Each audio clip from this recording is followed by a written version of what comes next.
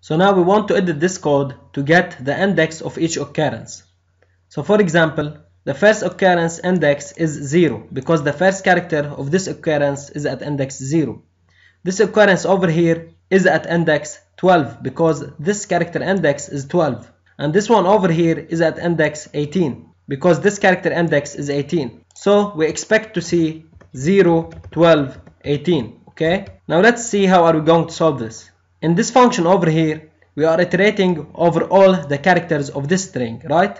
And over here, we are passing the string starting from the character at index I. So when I is equal to 0, we are passing this string. And this function will test if we have an occurrence starting from this character. So if this function returns true, we are increasing count. And also, when this function returns true, this means that at this index we have an occurrence. So suppose that we increased I until we reach 12. So now I is equal to 12. So we are giving this function the string starting from the character at index 12 over here, right? So we are giving it this string. So if this function returns true, we will increase count. And also this means that at I equal 12, we have an occurrence. One more example, suppose we increase I until we reach index 18. So we are giving this function this string over here. So if this function returns true, we will increase count. And also this means that I equal 18 is the index of this occurrence. So the solution is in this variable over here. So we want to do something like this. I want this condition and let's remove this code. So we'll say if we found an occurrence, we want to do two things. First of all, let's increase the count, and over here we will print the index. So print %d and we want to print I. Okay, run the program, and as you can see we have 0, 12, 18, and this number over here is this printf. It's printing the number of occurrences. So as you can see, we got 0, 12, 18, and this is what we expected. So basically this is our solution, and it's very easy. It's all about this variable over here. Now let's make this output a little bit better. So let's say we want to print occurrence %d is at %d. So for example, occurrence 1 is at 0, occurrence 2 is at 12, occurrence 3 is at 18. So this over here will be a variable.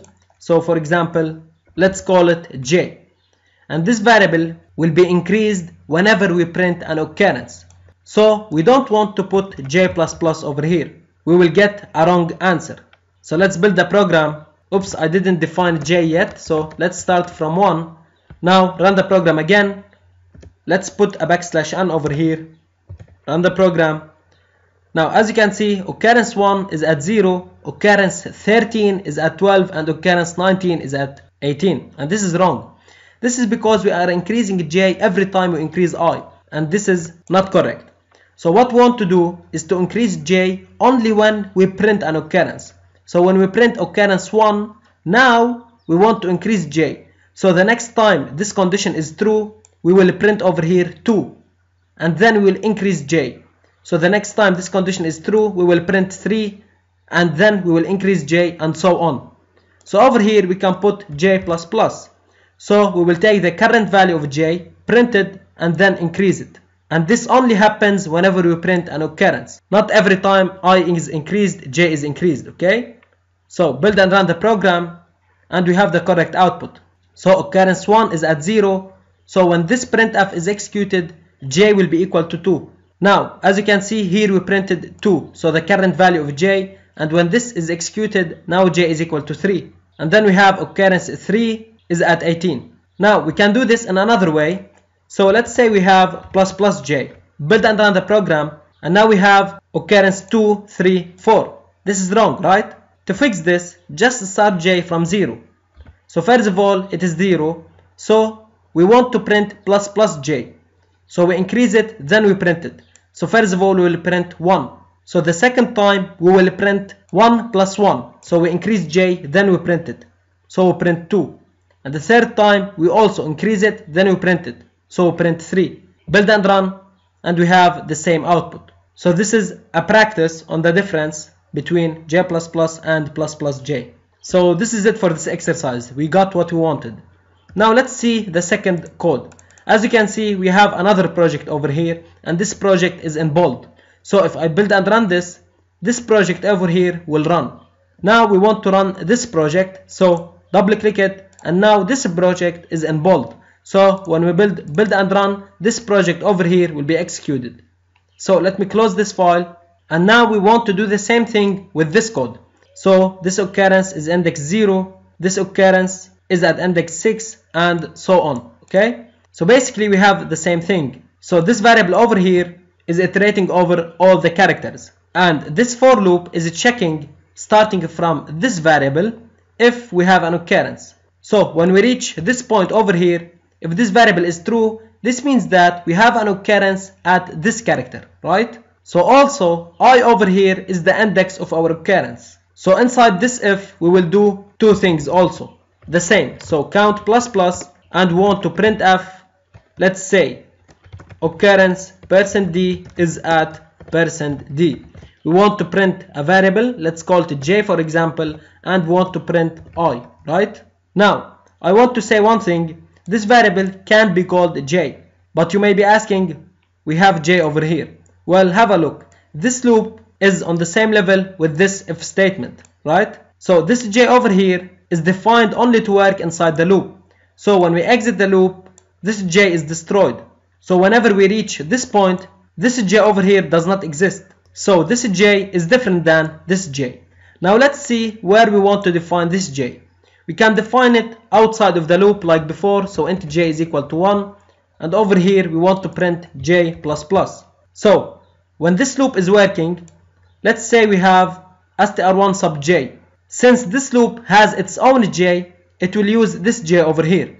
We start from the smaller scope to the bigger scope. So this loop searches in its scope if there is a j, and yes, it finds j over here, so it uses it. Now this if searches inside its scope for a j and it don't find, so it searches in this for loop if there is a j, and it also doesn't find one. So this if statement will not use this j, because whenever this for loop finishes executing, this j will be destroyed. So when this if statement searches in this scope for j, it will not find one. So now we will search inside this scope, and yes, we will find this j over here. So this j will be used here. Let's build and run the program. Oops, let's put \n, run again. So occurrence 1 is at 0, 2 is at 6, 3 is at 11, and 4 is at 16, and this is correct, okay? And this over here is the number of occurrences. We are printing it in the main. So we are done, but I want to show you one thing. Let's suppose, to make things clearer for someone who reads my code, I want to define this variable over here. So I don't want someone to be confused, is this a j, this one, or it is the one that was defined over here, okay? So to do this, we can define this variable over here, but like this we will not get a correct answer. Build and run the program. As you see, every time we have occurrence 1, 1, 1, 1. This is because whenever this condition is true, we are defining j to be equal to 1. Then we are printing 1, and then we are increasing j, so j is equal to 2. And when this block finishes executing, j will be destroyed. So the second time this condition is true, we will redefine j to be equal to 1. So we will print 1 and then increase j, and then j will be destroyed. So now you see what's happening. So in order to protect this j and not make it destroyed, I told you before we have the static keyword, and now we are practicing it. So this static keyword will make this statement execute only one time, and whenever we exit this block, j will not be destroyed. So first time this condition is true, we will define j equal to 1. Then we will print 1 and increase j, so j is equal to 2. Now we will exit this block, and since this is static, the variable j will not be destroyed. It will stay inside the memory. So the second time this is true, this statement will not be executed. Because we have static, it is only executed one time. So j is still equal to 2. And over here we will print 2 and then we will make plus plus. So now j is equal to 3. And then we will finish executing this block and the j will not be destroyed and it will still be equal to 3. So I hope you see how we use the static keyword. Now build and run the program, and as you see we have the same correct result. And one more thing, I noticed that I'm using strlen in the condition. So of course it's better to put the value inside a variable and use the variable over here in order not to call strlen every time.